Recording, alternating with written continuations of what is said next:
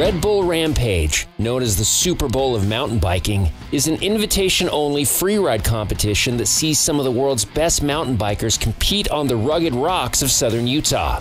Last year, 25-year-old Canadian Tom Van Steenbergen won the competition's coveted Best Trick Award with a massive front flip drop at the start of his run, the biggest flat drop front flip ever seen at Rampage. Unfortunately, Steenbergen didn't finish his run or place. He crashed on the next feature, suffering multiple injuries and fractures. Steenbergen was awarded the prize for Best Trick in the hospital and quickly took to social media to post photos with the trophy and the caption, "I'll be back for my redemption."